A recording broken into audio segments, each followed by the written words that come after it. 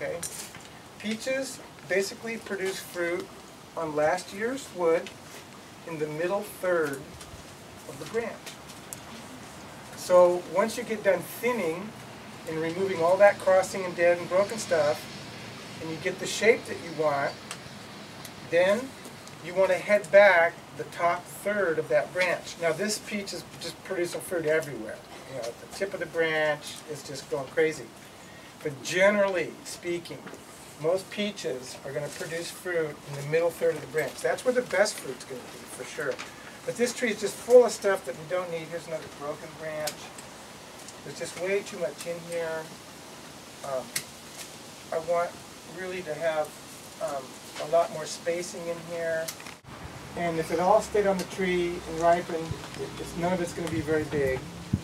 And so it's not going to be that much fun. You know, a couple bites for that much. So why not have a lot less?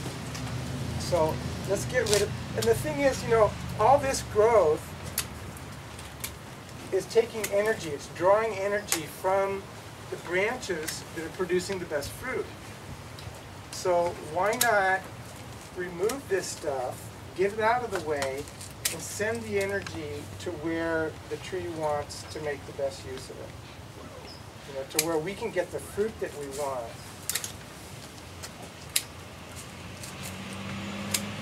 The bud immediately below the cut that you make is going to draw the most energy that's coming through that branch. And that's where the longest whip is going to come from. So if this is my branch, and it's growing out here like this, then you need to find the bud that's growing in that direction. So here's the one growing in that direction.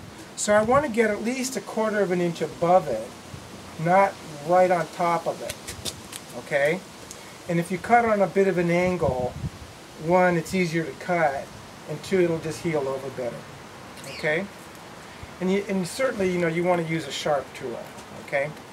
So when I'm looking at a branch like this, now already there's so much weight on this thing. I don't need this.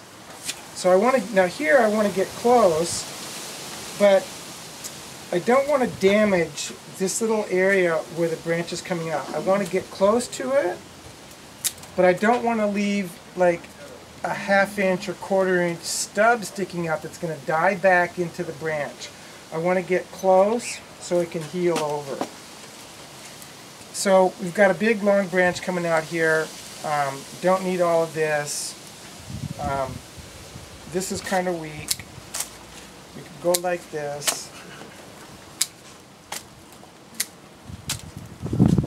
And that's about as long as we need to see this thing. Probably too long. Now, I could spend all day on this.